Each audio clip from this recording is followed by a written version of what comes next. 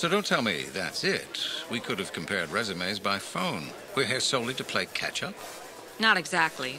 We have something to announce. You're pregnant. How did you... Observation. For an ageless Amazon of perfect physique, you've put on a pound or two. That was my first clue. Then there are the 2 or 3 gray hairs you've sprouted, and the fact that you're positively glowing. My best to you both. Congratulations on bringing another spit-curled demigod into the world. Sorry if I stepped on your denouement, Princess. Always the detective, aren't you, Bruce? Now let's test your escape artistry. I want a commitment from you. To be the child's godfather. What? Me? I don't know what to say. Then the day is full of surprises. This is news to you, I take it. What isn't when it comes to her? Hardly Athena's wisdom at work, Diana. My record as a parent isn't spotless. Bruce, I'll be the first to admit I know little about fatherhood. But I do know this. There are things that the Batman can teach our child that Clark and I can't. That we would never even think of.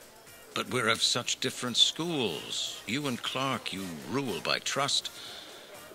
I rely on fear. Then let's talk about what we're all most afraid of. Look at the lesson we just learned. Right now, the scales of world power are balanced, but still too easy to tip. Our child, more than any other, will need the leavening influence of a mortal man, a moral man, who we can count on. You're right about me. Trust is the center of my world.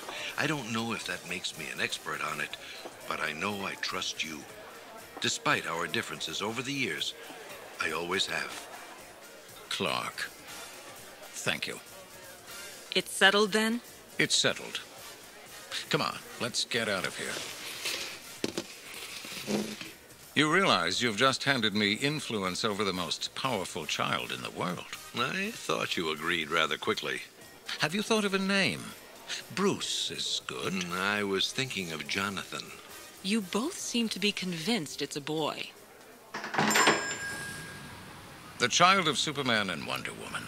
And Batman. Imagine what kind of kid She'll be. Battler for truth, justice, and a new American way. I can hardly wait to see it for myself. Let's go home and dream about the future.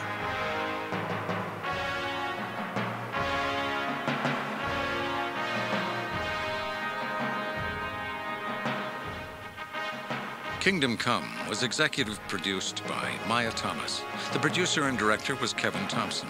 The audio adaptation was written by John Whitman, based on a story by Mark Waid and Alex Ross, and the novel by Elliot S. Magan.